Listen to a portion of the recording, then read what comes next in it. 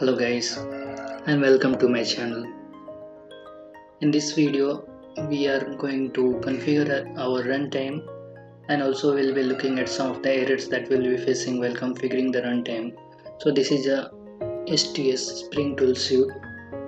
This problem may also arise in Eclipse or any other IDE, so how to configure it. This is a Spring Boot project, so let's see how we can configure our runtime.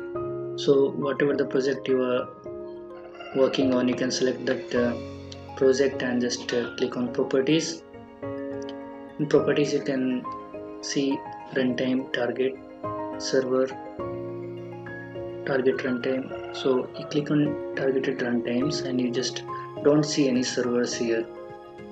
So it may be installed in your local path, but it is not visible here. So what you can do, you can just click on show all runtimes. See, it is now disabled here. You cannot enable it from here.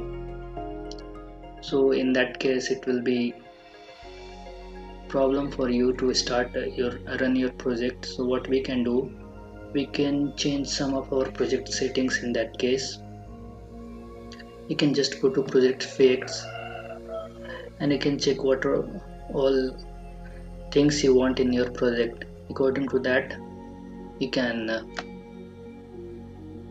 manage your runtime. So for me this is the problem. So when I'm using this version Cloud Foundry, I'm not using this one for a standalone application. This will be basically checked by default, so you need to uncheck this option.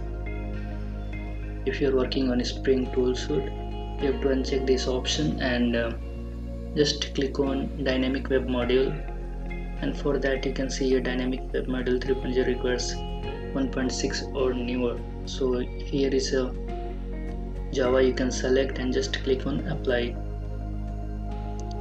So now you can go to your runtime, targeted runtime, and you can now see you are able to enable it from here. So your target runtime is configured, and just click on apply and close. You can click.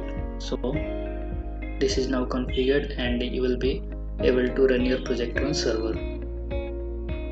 So thanks for watching. Like my videos and subscribe my channel. Thank you.